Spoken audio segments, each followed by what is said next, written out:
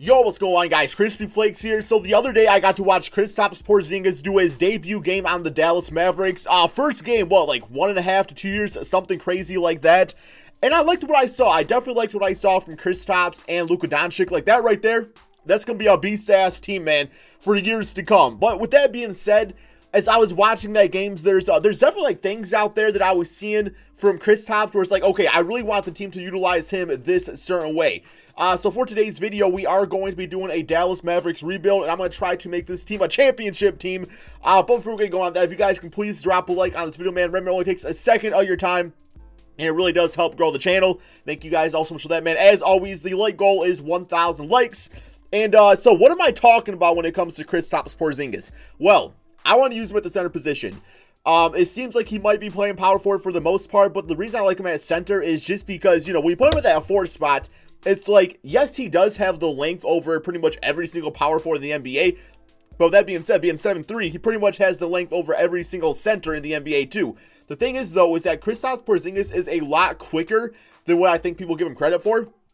So when you put him at that forward spot, that speed advantage is not as big because, of course, other power forwards in the NBA, you know, in small ball lineups, are also very quick. So you kind of lose a little bit of that speed factor, where if you put him at that center spot, I saw him playing against Andre Drummond, and he was pretty much getting every single shot over him that he wanted to do, man. Have that be post-ups, you know, pulling up on the mid-range, pulling up from three, anything out there Kristaps Porzingis could do, and that's because he had that speed on Andre Drummond, who just could not stay in front of him, and just due to Kristaps having just this array of moves out there, was able to do anything on the court he wanted to, man. So I do like him, you know, at that center spot, or at least, you know, if teams want to go out there and you know, have their centers play defense, Kristaps Porzingis even better yet. But yeah, man, so I'm gonna be running him at the center spot. Luka Doncic, to me, is a small forward. I know he can play point guard, shooting guard. I'm running up the small forward position, and then you get to the rest of the team, and I feel like that's kind of where it needs work. It's like, yes, you do have some nice players out there, but I think this team could get a lot better, a lot quicker with just a few simple trades out there. I know one, of course, would be probably a better, more like natural starting point guard. You know, Delon Wright, I think, is in for a good season. He's a good defensive guy, can make three-point shots. Jalen Brunson seems like he should, well, where was he drafted, man? Yeah, he was drafted in the second round, third pick. It seems like he should have been drafted higher than that. Looks very promising. You know, you got Seth Curry, good three-point shooter. Maxi Kleber's fine. Dwight Powell's fine. But I just feel like in a stacked Western Conference, this team could get a lot better, a lot quicker, man. So yes, we are going to be doing some trades out there. The first trade I want to do, there is a guy that was almost brought here during the offseason. The trade ended up getting revoked for whatever reason. I don't remember why. But yes, it is actually going to be, where's he at? Yo, where's he at, man? Goran Dragic, yes, 7'9" overall. The reason I want Goran Dragic on this team is because I feel like in the short term of things, it gives us a nice serviceable point guard. He's only on a one-year deal, so that's a lot of money that is expired, you know, after this season for us to go for a different type of point guard or whatever we really need to do out there. But yes, we do have 5 trade offers. So Delon Wright, I actually do kind of want to keep, maybe more so for a shooting guard though. Jalen Brunson, Dwight Powell, not a bad trade. We also get a first-round pick out of it, so that's a pretty big W. Plus, we get out of Dwight Powell's 5-year contract. I know it says 2 years, but yes, he actually has a 5-year deal. Tim Hardaway and JJ Barea. We also get Myers Leonard back. That's actually not a bad sign right there, because Tim Hardaway, of course, has another year left on his contract. Well, I might hold off on that for right now. Here we get Dwight Powell, JJ Barea. I cannot trade away JJ, guys. I can't do it. And then Maxi Kleber and JJ Barea. Okay, so I'm going to do this trade right here. Probably of, man, I said I don't want to trade Tim Hardaway. I can't do it, man. So I think I'm going to do this trade right here, Jalen Brunson, Dwight Powell, because I do have another backup plan, guys, that would probably require Jalen Brunson to not really be part of the rotation anymore anyway. And plus getting that first-round pick is going to be a W for us, so we got that. So, okay, we got a 33-year-old starting point guard. Okay, that's a start. We need a backup plan. We need the guy that can get mentored by Goran Dragic and the rest of the team, but also help the team in the short term. And there's one player out there, there's one particular point guard that is available. I would hope so, for the right price. Plays for the Cleveland Cavaliers. No better player to play on this team than Collin Sexton. Collin Sexton is a scoring first point guard. So you want him on a team where you got playmakers at other positions. Luka Doncic, who wants that ball in his hands, right? I feel like Collin Sexton would play perfectly off of Luka, and hopefully we can get him for a pretty good price. So here we got Goran Dragic, Luka Doncic. Oh my God. Okay, well, There goes my backup bitch ass playing right there. And I gotta take on Brandon Knight. You don't got a player option though, right? Okay. Wow. I mean, I'm not training Luke. I'm not training Kristaps. And I guess I'm going to think more about long-term than short-term. I really want you on my team, Goran. That's the way the bitch-ass cookie crumbles, man. The trade had to happen. Title of the video, right? The trade had to happen, man. I don't feel good about that, Goran. You probably went out there and bought you a nice... Oh, my God. You have to go from Dallas to Cleveland? I'm sorry, Goran. I did not mean that. But that's kind of how it happened, right? Okay, well... So I do want to go out there and still find, like, another point guard that can be, like, my short-term starter on this team. Or I could just give the reins of the team to Colin Sexton and have him, like, start right away. That might not be, like, the worst idea out there. Let me do this. Let me go and put DeLon Wright as shooting guard. He goes to a 79 overall. JJ Barea trying to start for whatever reason. That's not going to happen. We got Colin Sexton right there. Okay, so maybe we just go out there and give JJ Barea some minutes this season. We also got Seth Curry on the team.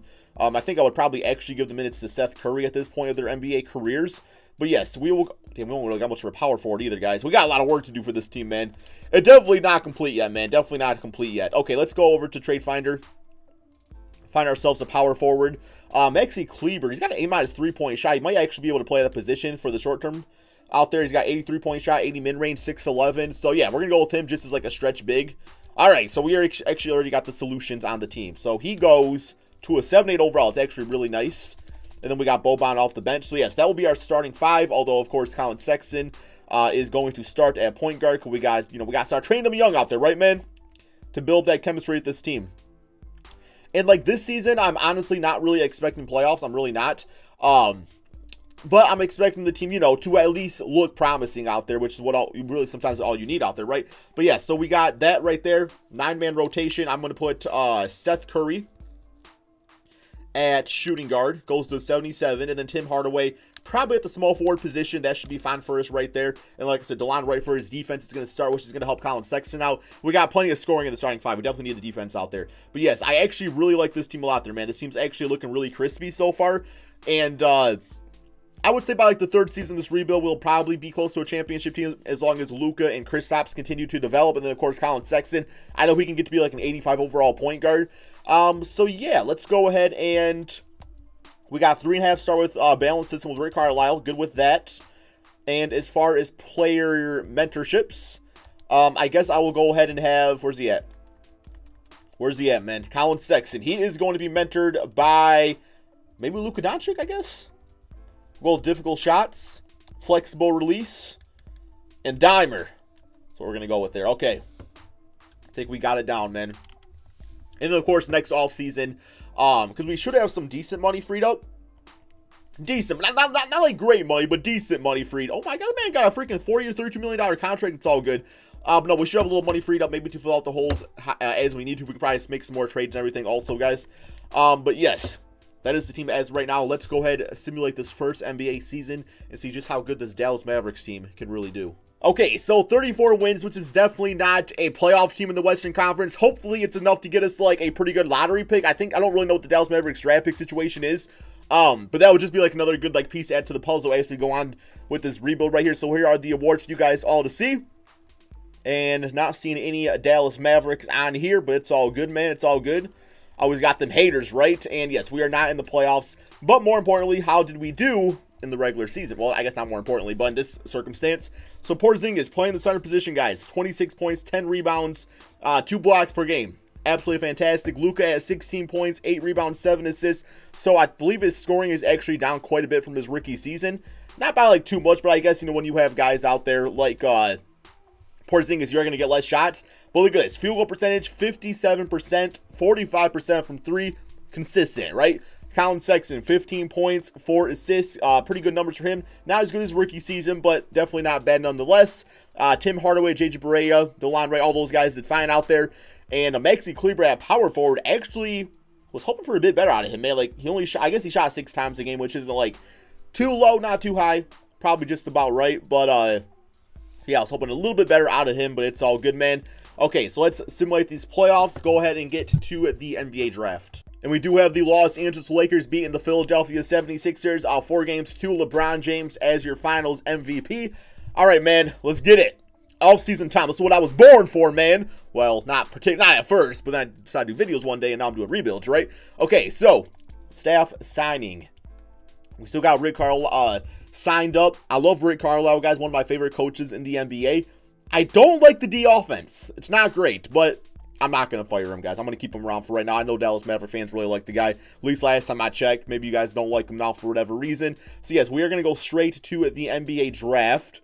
And like I was saying, I don't really know what our pick situation is. Let's go ahead and sim to user pick. And we got the 8th pick in the draft, so that's definitely not bad, man. Okay, we are going to check out some prospects here first.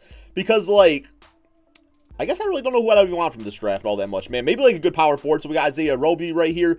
Jamiah Robinson-Earl. We got Jalen Smith. We got Jaden McDaniels, who's always a very nice player. His ceiling is Daniel Marsh. So definitely a stretch big out there, right? Okay, I guess just to see.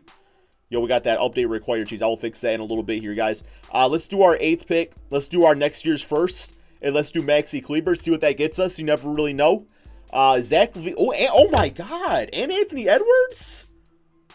Oh my God, man. I'd be stupid not to do that, right? LaMelo. Oh, we got LaMelo. Okay, this one's not bad either, guys. LaMelo Ball, who I was actually thinking about wanting to get anyway. John Morant. And then we got Bradley Beal. So this one's nice right here. Thing is, I don't really have any use for Anthony Edwards. I just don't. Like, I got Luka at the 3. I have Zach Levine at the 2. That's a fantastic trade. It just does not make sense in this case for me, man. I think I'm going to go with Kevin Love and LaMelo Ball. Just because, like, Kevin Love fixes our power forward position. LaMelo Ball becomes, like, a damn star in this game. And I'm probably actually going to run him as shooting guard. I was thinking maybe Bradley Beal. But, you know, he's only on a 1-year deal. No guarantee we actually get him back. Like, he would resign with us. And Kevin Love, we got locked up for a bit. And plus, getting LaMelo Ball on a rookie contract makes Kevin Love's contract look a lot better out there. So we're definitely going to go with this one right here. But yes, LaMelo will be the shooting guard of this team. So he was actually the first pick in the draft at 6'7". Team player options. Luka back. Tim Hardaway accepted. Colin Sexton back. And we got Justin Jackson. So defensively, the team might struggle a little bit because of having a backcourt of Colin and also LaMelo. But the playmaking is definitely there where hopefully it does help Colin Sexton's offensive game and things like that, right? Okay. Qualifying offers. I actually like this guy's game quite a bit. He develops to be a really nice shooter in 2K. Moratorium period. Not like too much money going on right here, which is fine. I guess I probably want to get myself a better backup center because I mean, like Boban, he did okay for us, I guess. More like a Jeff Green. I was like Jeff Green. So we got to get rid of Justin Jackson, Courtney Lee, Ryan, Brandon Knight. It's all good, man. Okay, so we got Jeff Green on the team. Nice veteran. Nice stretch 4 off the bench. And besides for that, let's get out of the moratorium period real quick here. JJ Barea still available on the bird rights. Got to get him back, right? Is JJ Barea. I'll give that dude a $2 trillion contract if I could. Shooting guards. Still got Tyreek Evans, Thabo Cephalosha. Yeah, pretty much good to go here. Not a lot of changes to be made. I'm going to go ahead and simulate 2 at the beginning of the regular season, get my rotation all set.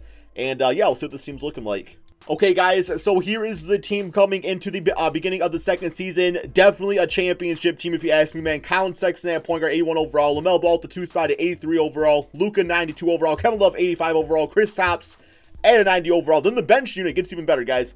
Tim Hardaway. So this seems like a perfect scoring 6-man off the bench. Seth Curry, DeLon Wright, and Boban Marjanovic. And, of course, we got Jeff Green, JJ Barea, guys like that, you know, veterans out there that would be used in different circumstances as needed. So we have a 4-star balanced system. I'm still very nervous about the offense. But what I'm hoping is, because Rick Carlisle does have a B+ defense, is that, okay, because defensively the team's not the greatest. So maybe that will up that, and the offense will just take care of itself despite having a D from the coach. So, yes. No other changes to make. This team should, I don't know if they'll win a championship this season because they're still extremely young. Like, look how young this team is, man. 21, 25. You old ass. 19, 21. Kind of old. Okay, whatever. Let's go ahead and simulate this second NBA season. If we can make it to the playoffs, I'll feel good about that going into the third season at least. Guys, we are currently a 500 team after losing to the Detroit Pistons. It's not where I was expecting us to be at this point. As much as I hate to do it, one of my favorite coaches of all time. I think I got to let him go, guys. I think I got to let go of Rick Carlisle. And I got to fire him from the team. Because we're looking to win now. We're looking to be amazing out here, man. We're looking to be the best team Well, not the best team in NBA history. But yes, let's look at some coaches here, guys. We already got Otis Newman, B+, B+. That's probably as good as it's going to get right there.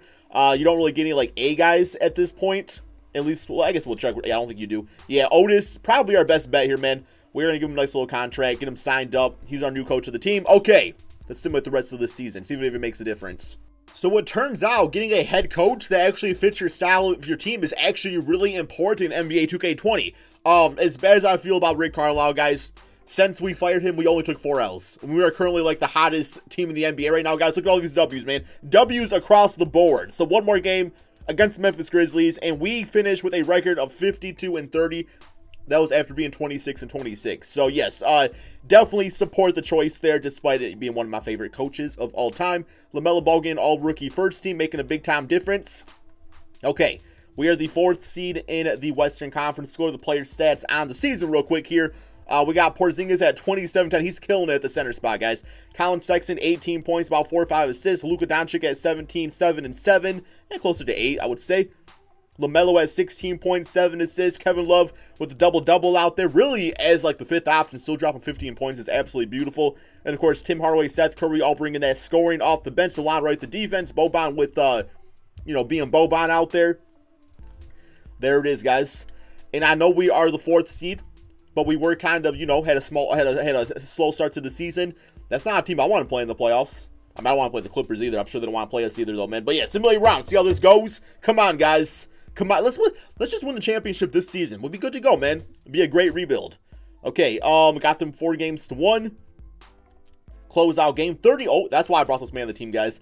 39 points. We got a 20-20 game for Kristaps Porzingis. 17 for LaMelo Ball. Have I called him Lonzo at all in this video? I feel like I probably did it at least once. Simulate round here against the Los Angeles Lakers. And so far we have 2-1, 2 games apiece. 3-2, and we are in the Western Conference Finals. We got Porzingis 41 points, 18 rebounds. Oh my god, man. I ain't never seen a guy dominate like this on 2K before. Next up, Portland. Simulate round here, guys. Come on, man. Y'all can get the point. Oh, yo, that looks too easy. And we got the 4th seed, Brooklyn Nets, in the NBA Finals here. 31 points for Kristaps, 23 for LaMelo, 14 and 16 for Kevin Love. Here we go, man. Simulate round right here. See how this goes. And there we go, guys. Took us 2 seasons to win that NBA championship. Kristaps Porzingis, your Finals MVP. 34 points, 12 rebounds, over 2 blocks per game. Playing absolutely out of his mind, really, this entire video, guys. And we are going to go with the playoff stats just so you guys can see this. That's how everybody performed in the playoffs. My dude Colin Sexton, who I knew going into this video is somebody I wanted to get. Like, I wasn't sure if he was going to be the starter or like the 6th man to start off, but regardless, man, he did end up being my starter. 84 overall player. Seems like the perfect fit on this team for me, man. But yes, thank you guys so much for watching this video. Once again, I do apologize if I sound a little off at all. I won't show it to you guys, but like right here on my lip, I got like a freaking sword that damn big, guys. Like a damn canker sword. I don't know if you guys ever get those before. They're the absolute worst. Nearly impossible. Well, I don't want to say impossible because I'm literally doing it right now. But it's very painful to talk through. So, yeah. Over the course of the next few days and really going on to the prior few days, if I do sound off, it is because of that. That's why I didn't post any videos yesterday. I never do that. I always post at least something either on the main channel or the second channel, Extra Crispy. But I'm trying to fight through the pain because I want to entertain you guys, and you guys are awesome. Thank you all so much for watching. Peace out.